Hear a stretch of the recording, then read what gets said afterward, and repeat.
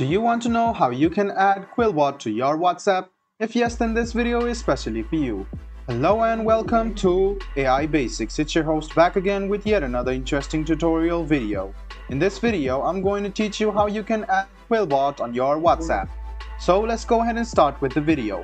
The first step is to open any browser, either Edge or Chrome, and then go to this extension bar and go to Get Extensions for Microsoft Edge. Then search for QuillBot. After you search for QuillBot, go ahead and click on this icon over here and click Add. As I've already added it, it will appear over here. You can see that it has already been running.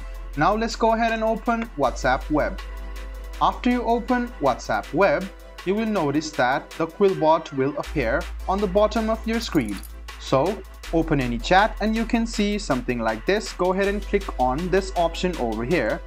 After you start writing something, you can see the QuillBot is already in action. You can see that you can now rephrase it, paraphrase it, and you can go to settings and you can enable it, or you can pause it, or anything you want.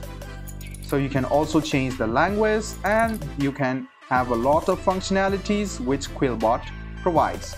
So guys, this is how you enable QuillBot on your WhatsApp. I hope this video was helpful for you.